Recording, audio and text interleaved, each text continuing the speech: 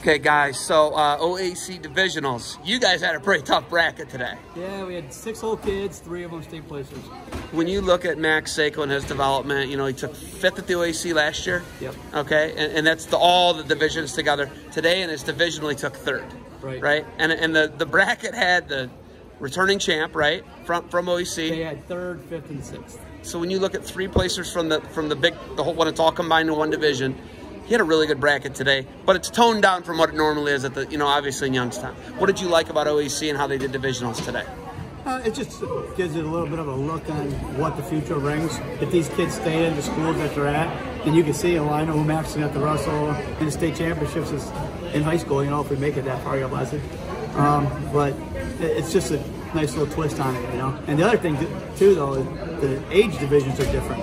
So like D1, there's no D1 here. It's, you know, D2 is 2nd grade and under. So the 1st graders get lumped back in with the older guys. Some of those guys in that bracket won't be in the state bracket. As a matter of fact, only one will be.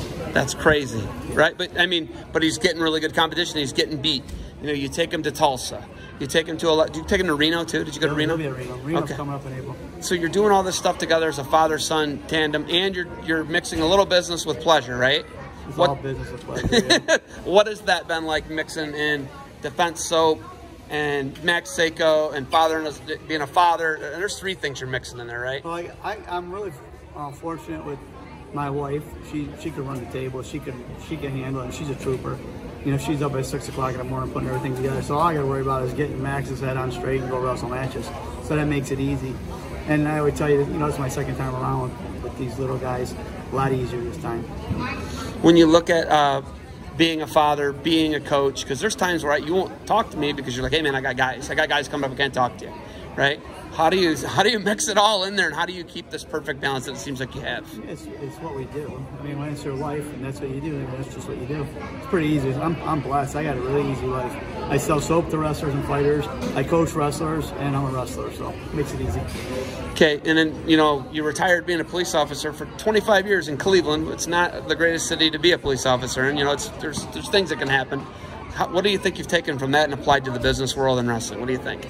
Well, when you gotta be tough, you be tough, and when you gotta be compassionate, be compassionate. And, you know, one thing that people think I think a lot before I say things, so people think I'm like, what's going on in that head there? But that's from being a policeman. You have to really think out what you're doing. You have to do things as a split decision, obviously, but you have to control things, and the way you control things is by slowing things down. And I use that a lot in business, believe it or not. People ask me a question, they'll look at me waiting for an answer. I'll give it to them when I'm ready to give it to them.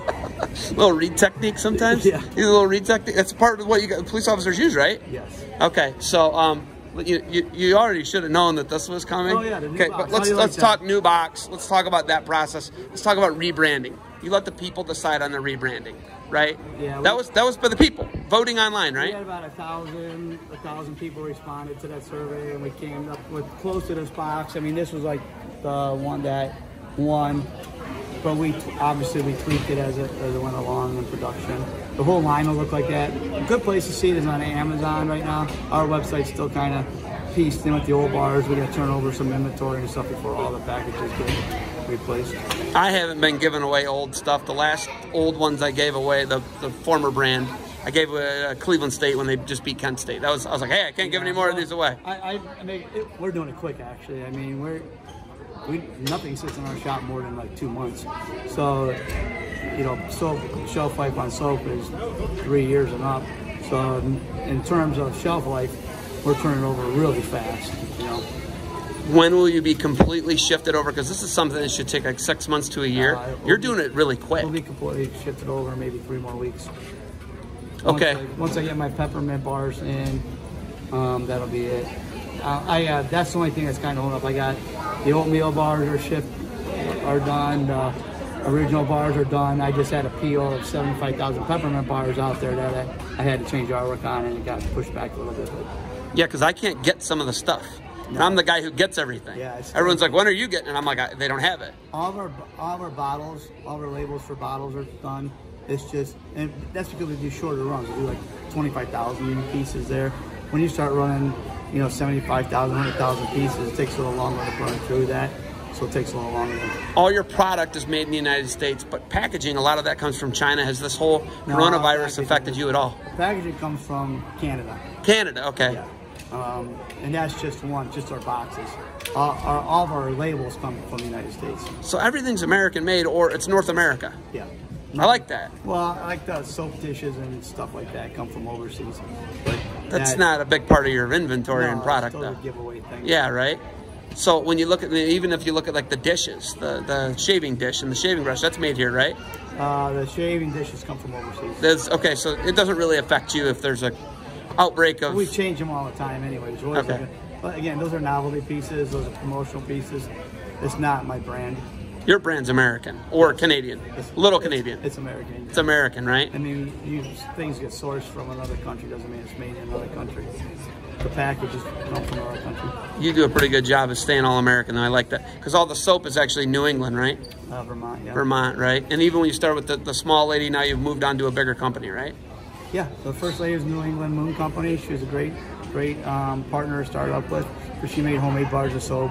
25, 50 at a time, right? No, you did. Yeah, about 25, 50 at a time. And now we do 75,000 at a time. Several times a year, so it's kind of hard to mix that on your stove. Okay, last thing. When is the move going to be complete? New warehouse. When am I not going to feel as tough and gritty anymore coming to Lakewood? March 1st will be the permit to occupy. Racking gets delivered March 2nd. I think it takes a week to put the racking in, you know, for like the tow motors and all that stuff. We can store 180 skids in there. So it's a good size warehouse. Wrestling mats won't be in until after NCAAs. I was talking to Res Light for whatever reason. It'll be after NCAAs. So 2 full mats. Yeah, and it's only the one piece. Oh, you got one piece? Yeah, one piece. So each mat is its own piece. It's not two. Oh, okay, it's 2 mats. It's 2 mats, yeah. But not 6 pieces, 2 pieces. Right, 2 pieces. Oh man, I'm pumped. I'm pumped. I'm real excited. And it's closer, it's like in between, it's like a pit stop for me to Oak Harbor. And they're Res Light Classics. So we went to classic. Oh, you didn't get the easy roll? No. Oh, thank you. It's a classic. I'm not an easy roll guy. No, they're nice. I'm a classic guy. These are really nice. Okay, all right. You got anything else for me? Well, it's kind of cool. I was talking to Res Light about that. They want to come and shoot their commercials in my room. Something like that. Yeah, that's a deal. You can come anytime you want. I like it. Oh, state duels. You going at all today? State duels I have. Oh no, Gus. Are you gonna buzz up or anything? No, Gus. I got maybe 20 kids in the afternoon session here. Gus is over at the state duels, and then we got junior high state duels. We won grade school state duels. We're hoping to win junior high state duels, and hopefully St. Ed's wins, so we can have clean sweep in state duels. All right, I don't want to break your heart, but you're gonna have to give me that bar of soap back, because you know what I do to people, right? You already know. I keep one on me. I always keep one on me. So hey, thanks for the time. Good luck to you guys today. Thanks, Evan.